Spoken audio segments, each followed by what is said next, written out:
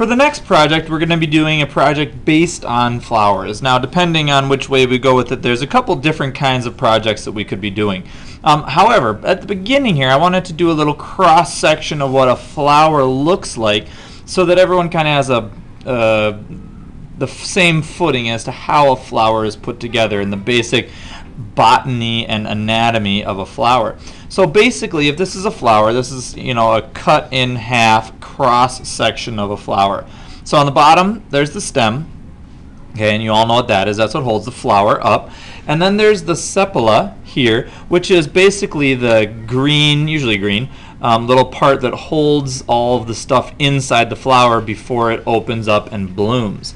Then inside the sepala is everything else, all of this other stuff. The petal, which is what usually gives a flower its colors, very bright, usually attracts the butterflies, bees, other insects, and other birds that may do the pollination.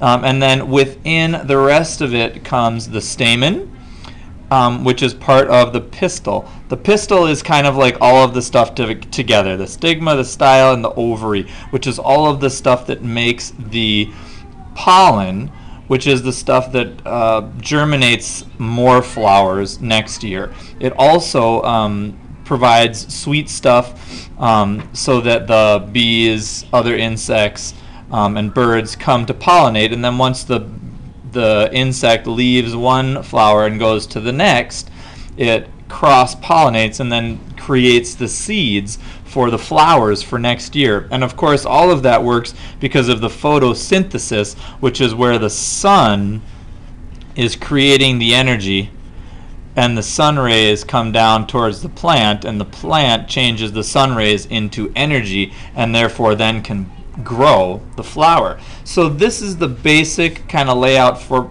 pretty much all flowers, and the flowers that we're going to learn how to draw today all follow this same kind of layout. However, each one of them has different looking petals, different looking stem, different looking sepala, so that they have a different unique feel to the specific flower. But all of the same botany and all of the same plant parts are the same.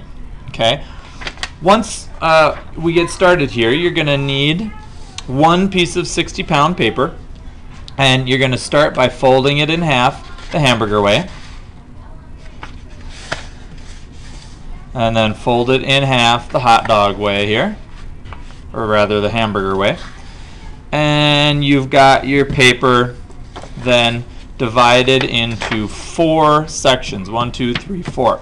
Fold it back up into a small square so that you just have one section to work with.